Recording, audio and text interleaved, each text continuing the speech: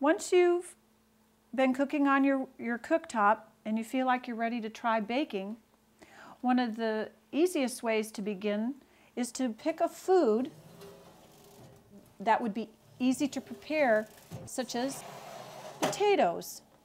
Baking potatoes is one of the easiest things to do in your wood cook stove because it's hard to burn a potato. And if your oven isn't hot enough, then the potatoes will just take a little bit longer. They also don't need a lot of watching or a lot of turning or a lot of attention.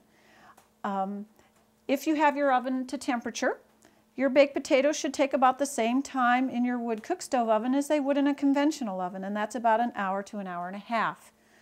And all I would probably do in the course of that hour and a half is to just peek at them once or twice and turn them like this, because the back side of my oven and the right side of my oven might be a little bit hotter than the other two sides. Back in they go.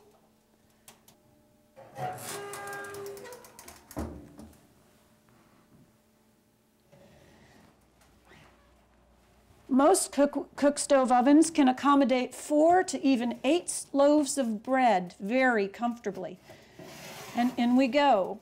You can see I have an oven thermometer to help me monitor the oven temperature so I can watch the bread.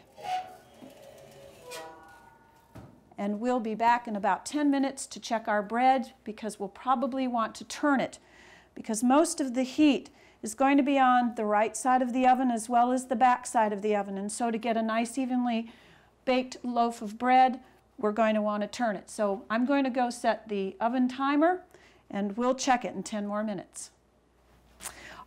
Well, our 10 minutes is up and it's time to check our bread, and it's also time to probably rotate the bread so that it cooks evenly. Because as I mentioned before, a wood cook stove oven tends to have some hotter sides and warmer sides.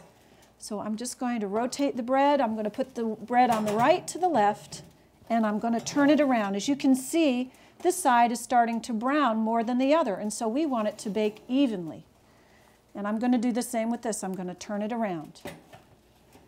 We've got some beautifully big bread. Back in it goes, and then we'll time it for about another 10 minutes to 15 minutes, and we'll check it. May I mention at this time, when you rotate your bread or anything else you're baking, it's a good time to come around to the firebox side and to check the status of your fire. I have the advantage on my wood cook stove that it has a high temperature glass door where I can just peek in and see that my fire is doing just fine. There's plenty of wood, and it will maintain perfect heat to finish out the baking of my bread. But if you didn't have that glass in the door, as other stoves don't, you would want to open up your drafts and actually look inside and see how your fire is doing, and then adjust the drafts according to what your needs are for heat.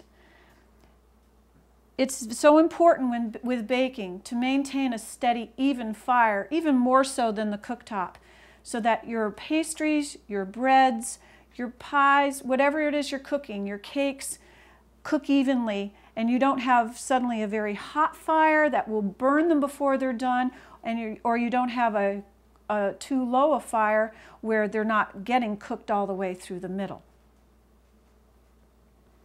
We'll come back in 10 minutes and check the status of our bread. All right, time's done, and let's check our bread and see how we did.